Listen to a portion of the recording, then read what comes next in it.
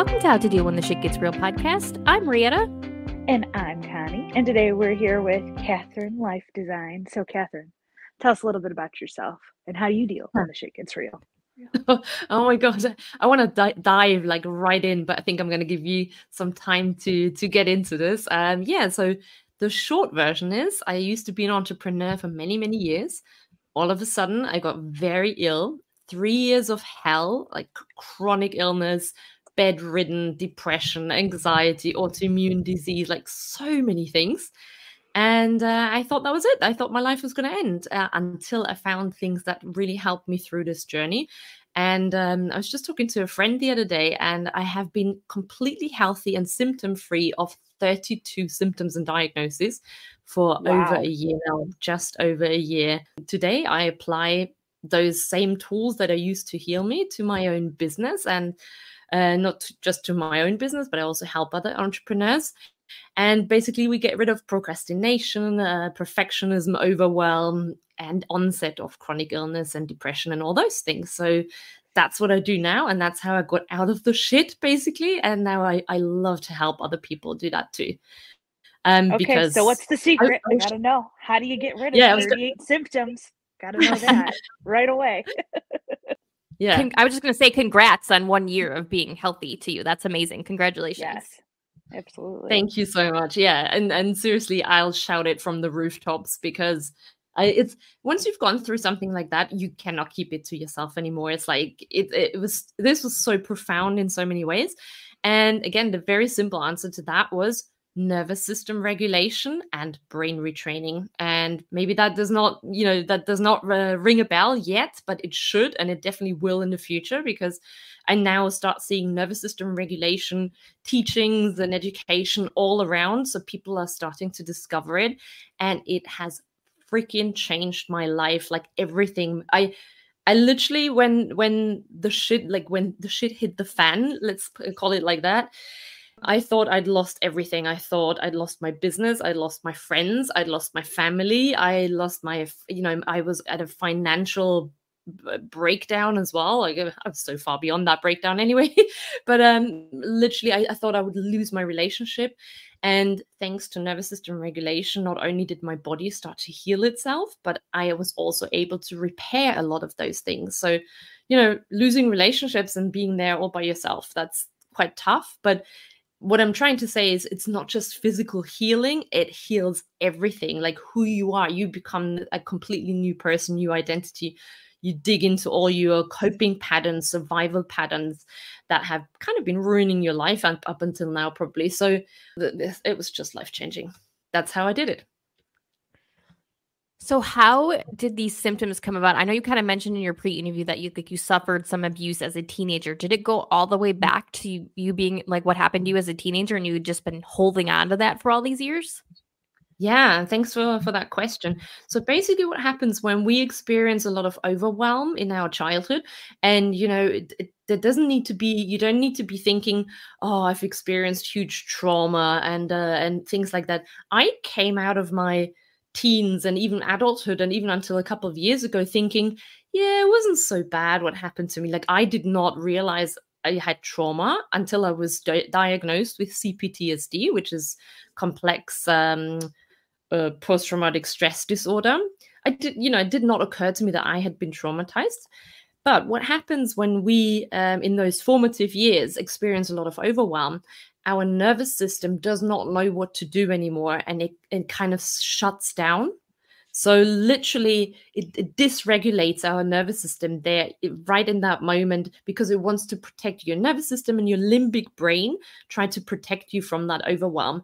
And we only have these like 3 or 4 methods of coping with these things. The first one, everybody knows, fight, flight, freeze, or fawn. So those are the 4. And fawn is a kind of like people-pleasing pattern. So where you try to please the other person in order to secure your survival. So those are the 4 patterns. And yeah, we basically go into one of those, into one of those responses.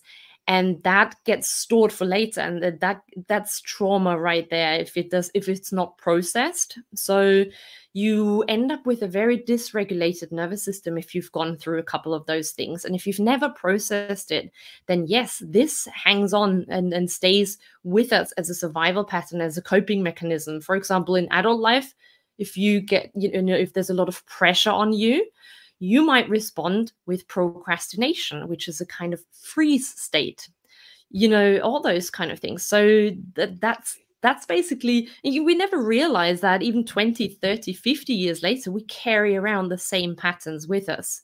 Just to, jump forward a little bit and to answer the question, how does chronic disease, how does chronic illness come out of all of that?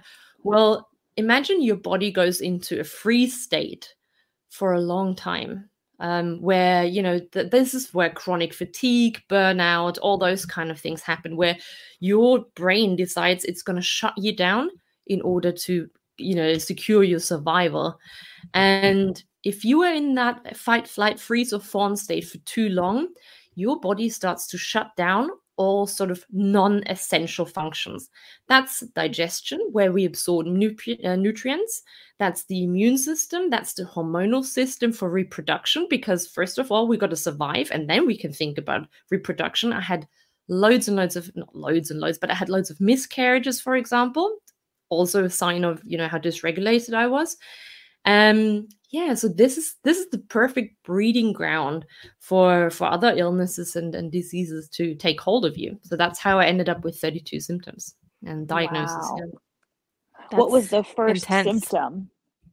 The first symptom, and I didn't recognize it as a symptom early on, was I started not sleeping so well. So I would have troubles going to sleep. I would have trouble, sleeping through the night, like waking up at 5 o'clock in the morning every night and being tired but not able to sleep. I would also very strongly respond to emotional triggers. Like if things weren't going the way I wanted them to go, I would go into like I would really emotionally respond, and as if it was about my survival, which, for my surroundings and people around me, they probably thought, what's going on with her? She's really responding emotionally, like angry and whatnot. So although I didn't have access to my anger back then so much, it was more, I was always like panicked when things didn't go the way I wanted them, because that was my coping pattern, my coping mechanism. Yeah. And so it makes sense that sleep would be the first one, because you need sleep for freaking everything. And whenever my mom doesn't sleep, that's always when she gets sick. Are you open to talking about what did happen to you as a teenager and why that was just so heavy for you? Absolutely, yes. Again, I did not think it was that bad. At the time, I was like, I thought what I'd experienced was normal. But when I was 10, my mother remarried, and unfortunately, she married a narcissist who completely brainwashed her. And he would then start like a smear campaign against me and like portraying me as this not revolting, but like this I'm no good for nothing child and things like that. And my mother, by the end of it, was so brainwashed that she was the enabler in the whole story and started to believe his stories too. So, and he would sometimes blatantly lie about what I had done. But I think one of the worst things for me personally was not feeling safe for years in my own home. So I remember the times I was in my room, and me and him, we would not talk. So he would give me typical responses like the silent treatment, which is a very aggressive, passive-aggressive, treatment of a child who doesn't know what she's done wrong. We lived in the same house, and he wouldn't talk to me for a year. Oh my goodness. I don't know how that's possible, and I was trying to win his approval, but it didn't really matter what I did or didn't do. I could never win anyway. It was just such a dead end, really. And I remember being in my room, and whenever I wanted to go to the bathroom, I was scared to leave my room. So I would like open the door and like look if anybody was there, and would just like run outside, quickly go to the bathroom, and then return to my room. So there was a lot of emotional abuse that didn't look like abuse. Like, what would I have told the, you know, child protection services, or, you know, it wasn't serious enough, but it was systematic manipulation. It was systematic like taking away my sense of self. And I ended up with beliefs like, it's always my fault. Like I can never succeed. I can, you know, just things like that, where you completely lose any confidence that you'll get out of this. And I was trapped there for many years. And just I also attempted suicide at 14. Oh my goodness. But yeah, because I just didn't know how to live. Like I can't even describe it, but the sense of living there had become so unbearable. Just like a giant burden almost. Yeah, and whenever we would run into each other, this might end in a shouting match, or again more silent treatment, or again him telling me so many times how useless and awful I am. So, you know, and this is so weird. People, like, I always thought it's not so bad, but if you think about what's the worst treatment in prison, like what's your worst punishment? Anybody want to venture a guess? I would say isolation.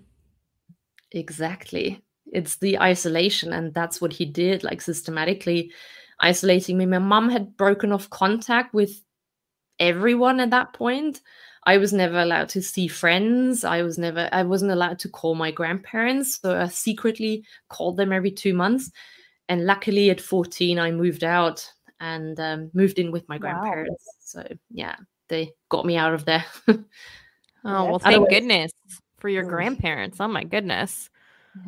How did because I'm guessing like your mom and your stepdad, when you committed or you attempted suicide, I'm guessing like they just like turned it around on like you. They didn't take, and they were just. They never knew. I never told them. So okay. I assumed that they knew. Nah. And that they would make the situation even worse is all I could imagine. Totally. That, I'm sure that would have happened. You know, come on, that kind of thing. Yeah. But I told my mom like maybe a couple of months ago or a couple of years ago. I don't know, not years ago, but I think so. Me and my mom, we weren't in touch for the last couple of years. But yeah, I've started speaking about these things, and I also said, you know, did you know I attempted suicide at 14? She was like, oh no, I didn't. Of course not. Yeah. So it was the experience was very lonely in general, like going through all of this and not having anybody to talk about that. Yeah. I was going to ask you, did finally tell your mom? So that was good that you finally got to release that and tell her. Did she stay with him, or did they end up getting a divorce? Did she end up like realizing that he's a huge narcissist?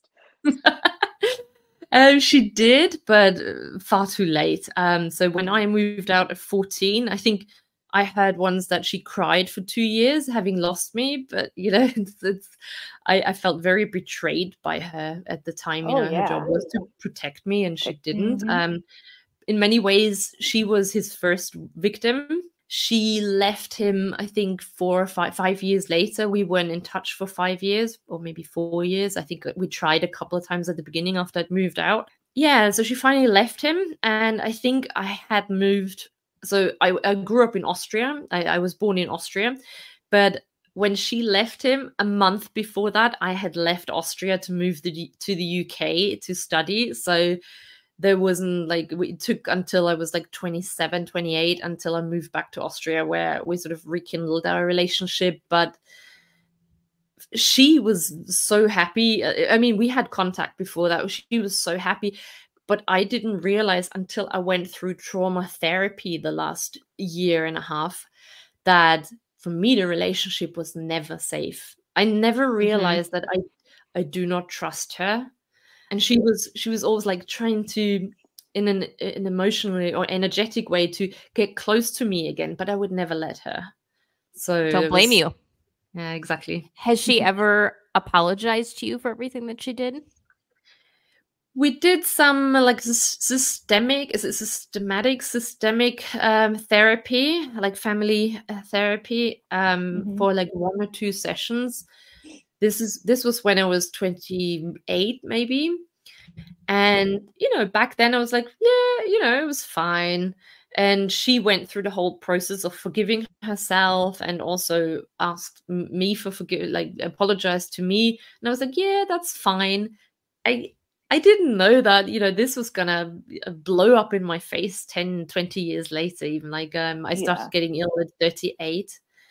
Yeah, I don't know. It really, the last couple of years, I broke off contact just to kind of protect myself from triggers. But now I'm starting to feel much more at ease, having gone through trauma therapy as well. So for me, it wasn't over. For her, it was in many ways. Yeah. Yeah.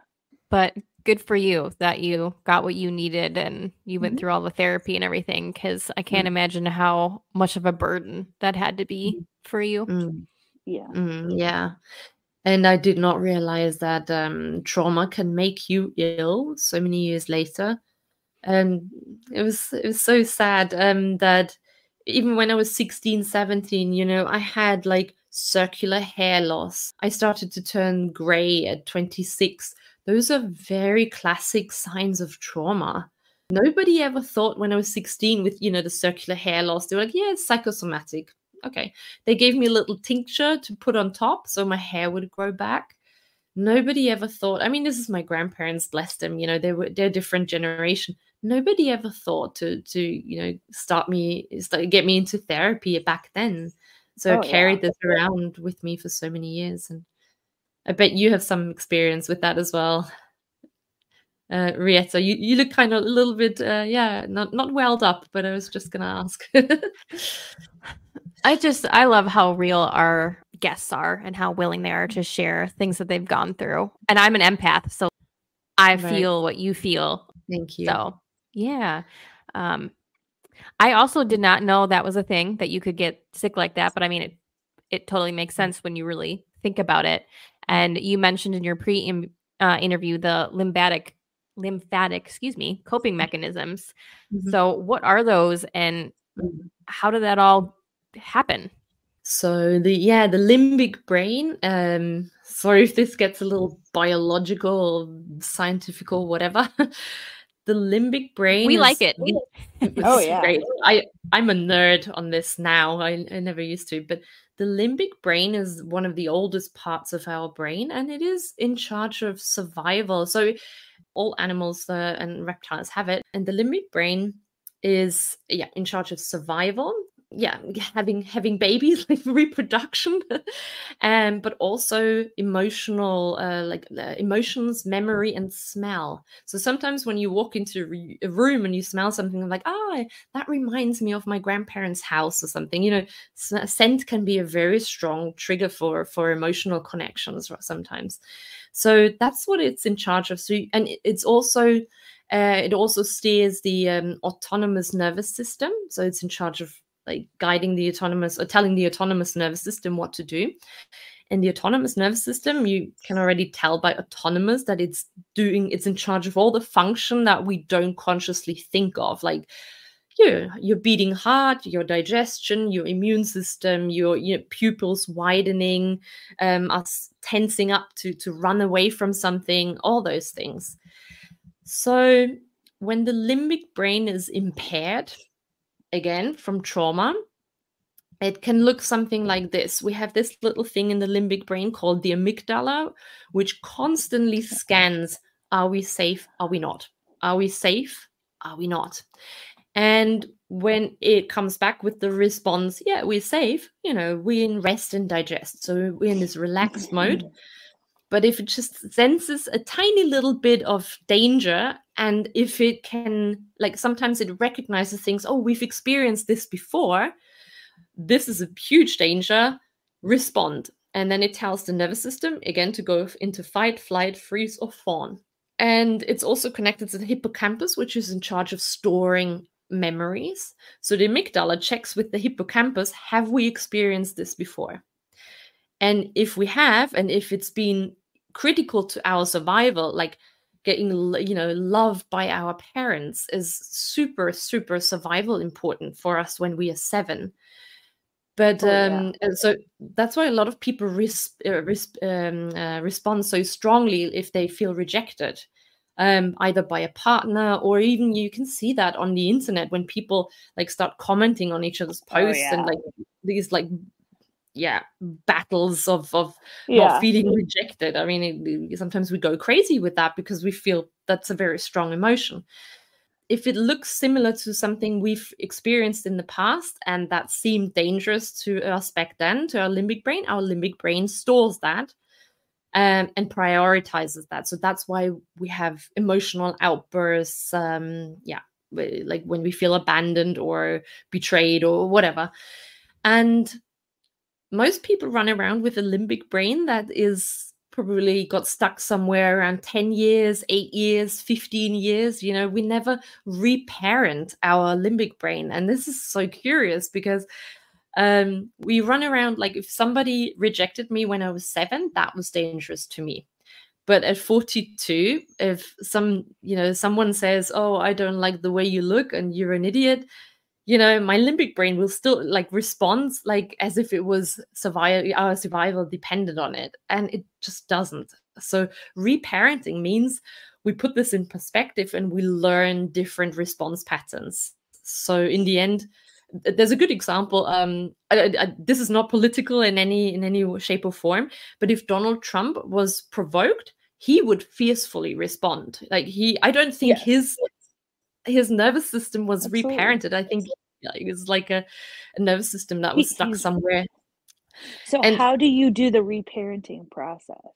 How does someone do that? Yeah, that's a great question. So you have 2 approaches. The one is called regulating your nervous system, where you realize you are having a response and you physically regulate your body. So when you are in fight, flight, freeze, or fawn, there's somatic, it's called somatic movement. You can do certain movements that signal back to your brain, no, we are safe. You can see this when a gazelle or whatever gets chased by a lion and then escapes and lives. It starts to shake. So shaking is a signal to the brain we are safe. So you can interrupt the response physically, and that is fantastic. Like the first trauma reactions that I could cope with myself when I really strongly responded to something were through physical movement, were through somatic movement. So highly recommend that. Shaking. There's also a great exercise called Woo Om, which is literally woo, woo. So you have your vagus nerve vibrate, and again that sends a physical signal to your brain, we are safe. And it's not like your body or your brain can really, they're like, oh no, we're not safe. It's a physical signal, and the limbic brain will respond accordingly. And the other thing is, and it will send you more into rest and digest again, into the calm state. And the other thing is brain retraining, where you start teaching your amygdala and your limbic brain that, if somebody says, well, you green-eyed monster, that it recognizes this is not a threat. So we start to interpret threats differently, but this is something we need to practice. So the good news is, with our limbic brain, everything that it's learned, it can also unlearn. And this is from neuroplasticity. We start to practice. For example, when you realize you're responding to something, you could say something like stop, stop, stop, and then interrupt that response and bring up like good memories or visualizations, or there's a brain retraining is an actual thing where you go through different steps to teach your brain to respond differently. So this is neuroplasticity, and then you don't respond to threats anymore because maybe they're not even scary or dangerous or anything. So I hope that makes sense. Tell me if it doesn't. No, that totally made sense. It made sense to me. Anyway, I can't speak for Connie. Well, it makes sense, but it also sounds complicated. You know what I mean? It isn't. It takes time, definitely. Yes. Luckily, it's not complicated, but it takes time and dedication. Yes. Like if you do one brain retraining round because you respond to something like emotionally, that's not going to change your limbic brain to let go of its old ways. Yeah. I did this for months, but after 2-3 months, I started seeing fantastic results. And after 4 months, I had my first symptom-free days, and I basically healed within 4 months, even after being ill for 3 years. So that's amazing. It went. Do you use like affirmations too? I know a lot of people talk about like affirmations to help retrain your brain. Is that something you did, or is it not something you utilized? It can be helpful at a later stage. Oh my goodness, I tried to use affirmations like 10 years ago, and and manifestation and positive reinforcement and all those things. They did not work. Why? I always say that especially entrepreneurship is a nervous system game, not a mindset game. Everybody keeps talking about mindset, but the limbic brain is our survival center, and the limbic brain is 1 instance higher than our conscious thoughts. So this is so curious. Again, when our limbic brain is in survival mode, our prefrontal cortex, that is in charge of rational thinking, goes offline. So you can think all the way you want. If you're in survival mode, it's not going to work. Doesn't matter. Oh, see, that's very interesting. Yeah. Also, why for example, I have barely any memories of my childhood, and that's also, again, it's a protective mechanism. My hippocampus and my prefrontal cortex, especially my prefrontal cortex, went offline. Like, I didn't store things like memories. I have big chunks missing from my childhood. No idea. Yeah. So, I mean, that might kind of be a good thing. Yeah, right? Yeah, I guess it really is. But to come back to affirmations, I use them a lot now that I'm out of survival mode. And I use them to saturate my brain. Indeed, it's a fantastic tool to not go into fight, flight, freeze, or fawn again. So I have this affirmation: I'm safe, secure, and loved. So anytime I start to feel unsettled or scared or angry or whatever, I might just saturate, like I might sit there watching Netflix and say to myself, I'm safe, secure, and loved. Safe, secure, and loved. So I do that, because otherwise that other shit takes hold, the oh my god, we're gonna die, So I saturate my brain to not go back into the dark side. Yeah. I like the dark side. I recently tried, and I'm probably, even though I lived in Hawaii for 3 years, I'm probably still going to say this wrong, but I tried the Ho'oponopono, like where like you retrain the self-love and all that. That is fantastic. Like, I didn't expect to feel like as good as I did just listening to something for a half hour. And like, I can't imagine how much better like it gets each time you listen to it. I love Ho'oponopono. I used to do that a lot as well. But I couldn't crack into that true self-love and self-compassion that I have for myself now. So I think Ho'oponopono, again, is such a fantastic tool. And there's so many tools and pathways to regulate your nervous system and get your amygdala into safe space, and absolutely. So, I can't think of the other methods now, but there's so many pathways to that kind of getting into a calm rest and digest state. Absolutely. I love that. I love your rest and digest state. I like that. That's just very flowy. Yeah. So I'm curious, what came first? Did you have to like go through basically like therapy before you could do the retraining, or did you do the retraining like while doing therapy, or like what was the order? Like, would you recommend people do therapy first and then do the retraining, or That's a great question. So I started with going symptom crazy, which is not, I'm not saying this is how you should do it, but I'm just saying this is what a lot of people experience. They have a symptom of like neck pain, back pain, and they go to their physiotherapist. They have chronic pain and get a prescription drug. They start to fix their sleep patterns. They try to get the right medication for the autoimmune disease, which was Hashimoto's. They start taking vitamins and multi-minerals and whatnot. I changed my diet. I went gluten-free, dairy-free, soy-free, nightshade-free, like I kind of lived a pretty free life. Yes. And to cut it short, it did not heal me. So we zoom in on those symptoms and we never realize they all have one root cause, which is a dysregulated nervous system. So like my healing journey started that I was hospitalized for a month. And I hit rock bottom, and that was the only thing to do. I went to a psychosomatic clinic just to get some sense of like pain-free and life, and like I hope they could help me. And they did. They diagnosed me with CPTSD. So they diagnosed me with trauma, they diagnosed me with depression, they diagnosed me with anxiety, so many other things. And they started to build me back up just by giving me love, care, and attention. And so there was a little bit of therapy there. But then once I left the clinic, I went into a self-guided course and study course. And that helped me regulate my nervous system somatically first. So this is what I would recommend. Learn somatic movement first to catch any kind of response, physical response you have, and learn how to get your body back into rest and digest from whatever just triggered you. And because that builds capacity. You're building capacity in your nervous system to be able to handle more.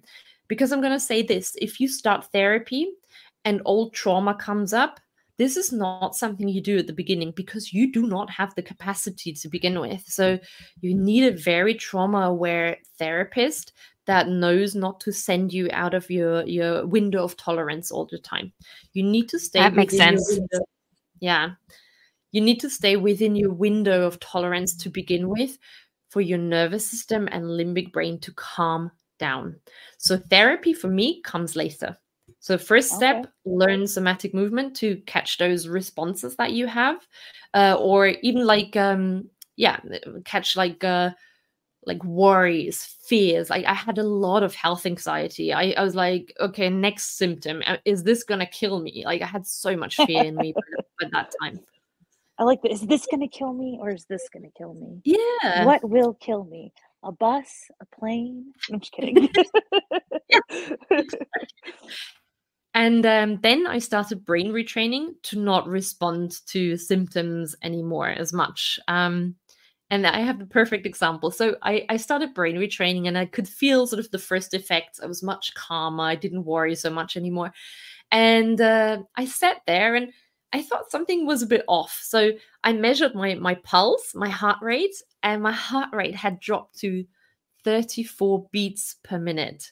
You know, your normal heart rate is like 60 to 90, whatever, that range, 55 maybe. Yeah. And I sat there and I was like, my heart's not really beating much anymore. Am I dying? Oh my God. And I know. And then I checked in with my body. I'm like, but I feel fine. So I just didn't pay much attention to it. And I was calm. I was like, it doesn't feel like I'm dying, so I'm good. You know, I'm not saying don't get medical attention if you need it, but I knew this was just another symptom my body was coming up with to alert me that things are not right. And I was just like, it doesn't feel dangerous to me. I'm fine. So that's brain retraining. You step out of that focus on symptoms and illness and all those anxieties, and you step into, you know what, I choose the way I live my life and I choose not to worry right now. So you really get into the driver's seat with brain retraining. And then therapy. So yeah, these three things.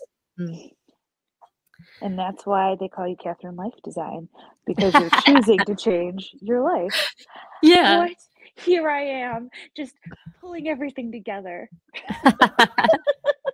I'm just kidding. Believe me, I picked the name LifeDesign like 10 years ago because I'd always been obsessed with designing my life. Trust me, it did not feel like I was designing anything the last 5 years. And I really thought, here I am, Catherine LifeDesign, bedridden and fucked up pretty much.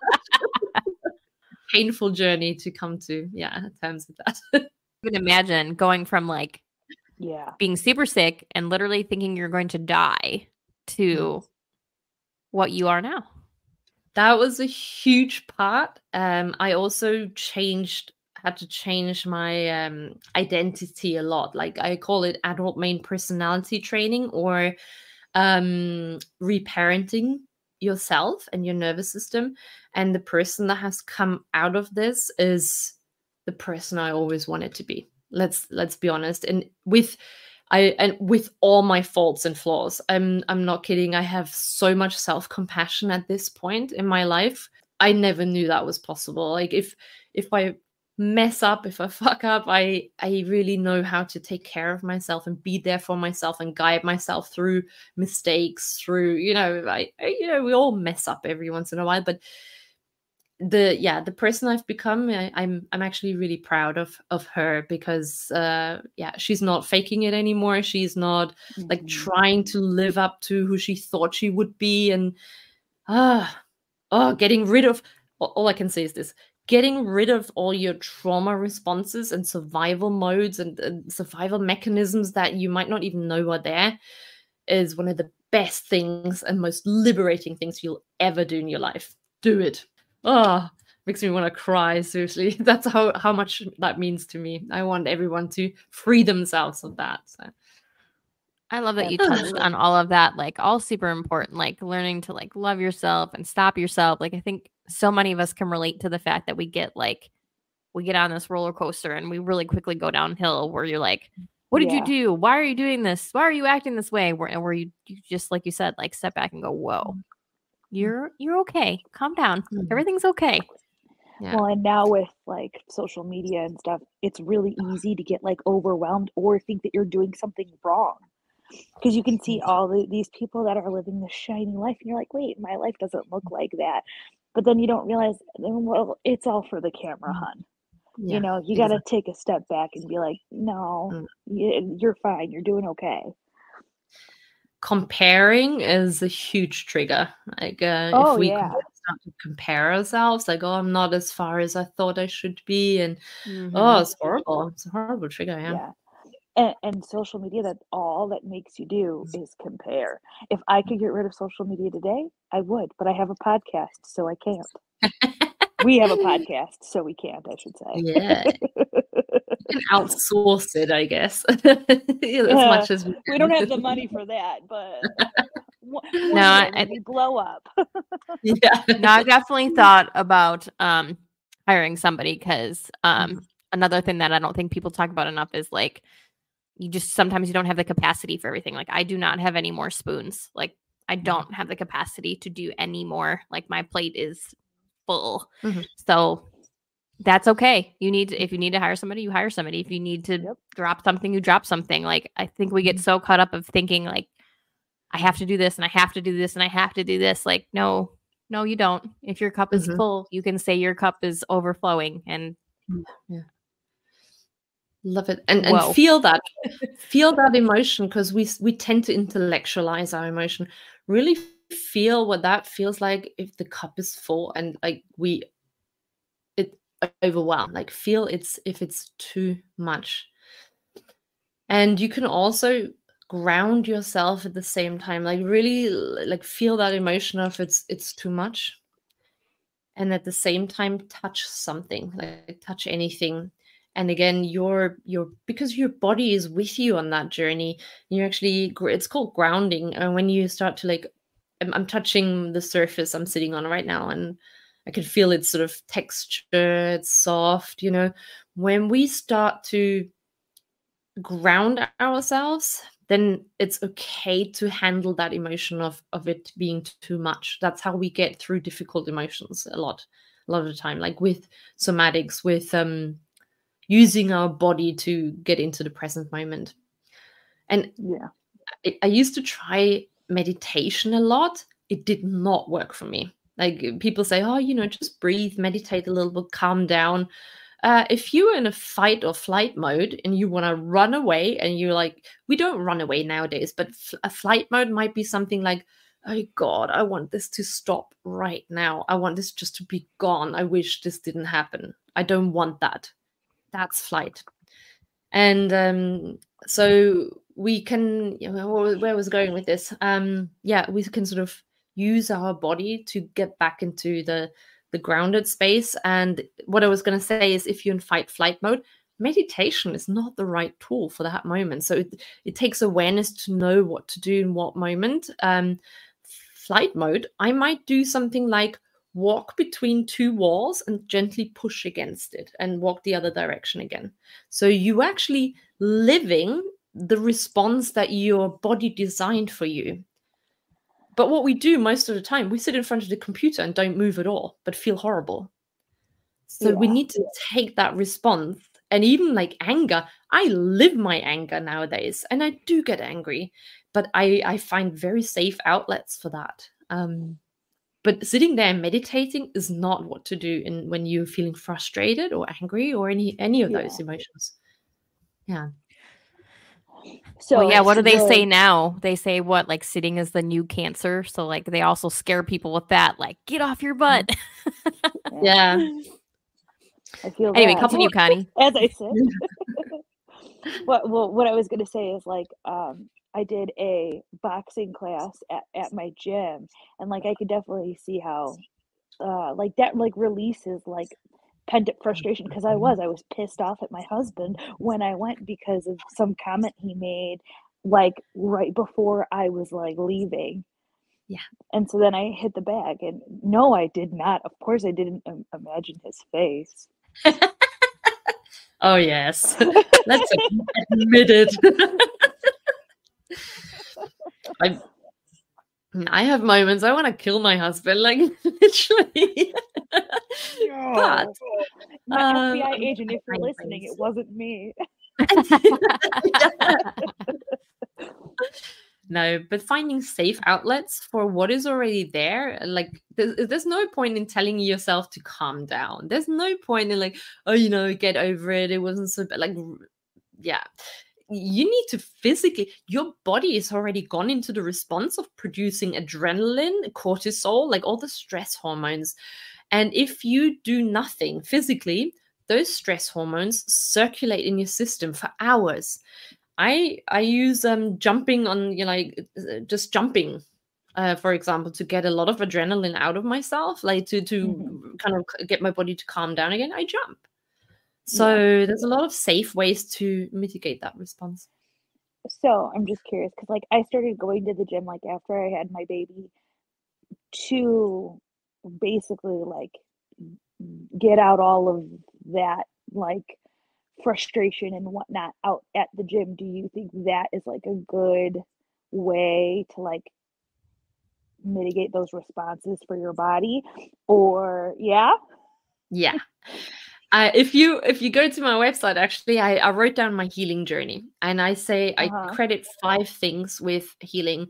First one, nervous system regulation. Second one, brain retraining. Third one, adult main personality or reparenting yourself. Adult main personality training. Fourth one, weight training.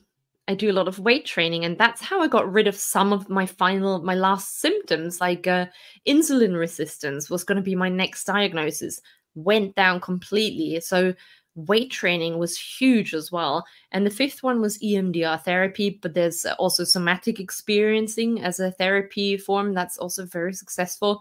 So those 2 therapy forms I recommend in the situation I was in, but everybody's a bit different. So those are the 5 things I credit with my healing. Indeed. So gym, fantastic. Yeah. We need to move the hormones and the responses that have been produced by our bodies. And yeah. I say all the time that the gym keeps me sane, or exercising keeps me sane.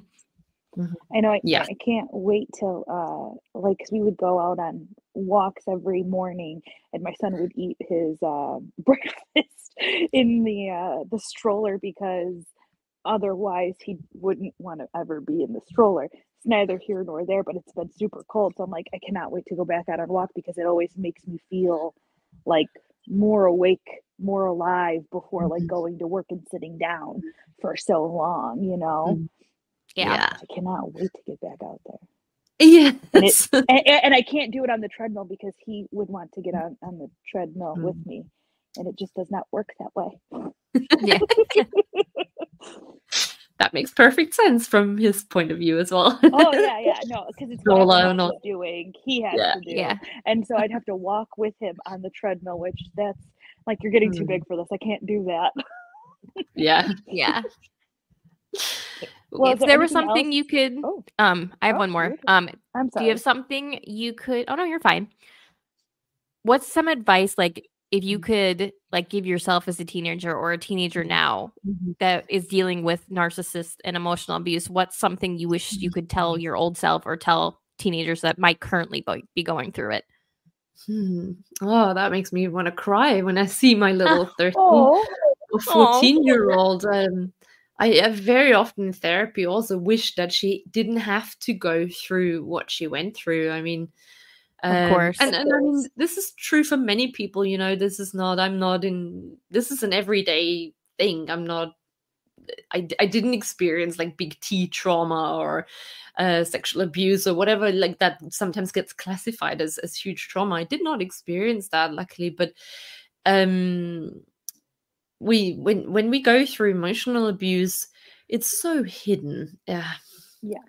And I kind of, I wish, I don't even know what to say to my 13-year-old self. I wish I'd known that this was all orchestrated to make me really small and to really strip away my sense of self and make me do whatever he wanted me to do. And one thing was, he always, so I was only good enough to be alive, basically, if I worked at the sawmill. So I was basically forced to work at a sawmill after school, and whether it was, you know, minus 10 degrees or whether it was, so this is Celsius, not Fahrenheit, sorry, or if it was scorching hot in the sun, it didn't matter, you know, I had to work in the sawmill to be valuable. And I wish I could tell her that she's valuable. And I know this sounds so cliche in so many ways, but I wish she could feel that sense of value and self, and